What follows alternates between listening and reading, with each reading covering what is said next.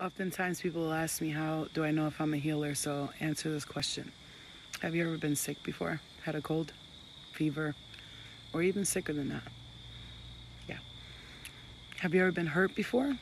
Have you ever gone through some real pain? Could be breakups, family stuff, pain. It was painful.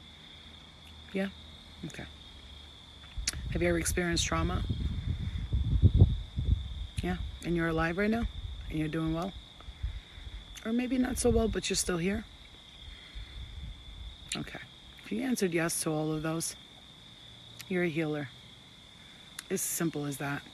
You're here, you're alive, you're still thriving. And no matter what, you're a healer because you healed yourself. You may think other people have healed you, or doctors, or pills, or medicines, or whatever. It was you. You healed yourself. You might have had assistance along the way, but you did it. So the answer is you're a healer because you've healed yourself over and over and over again.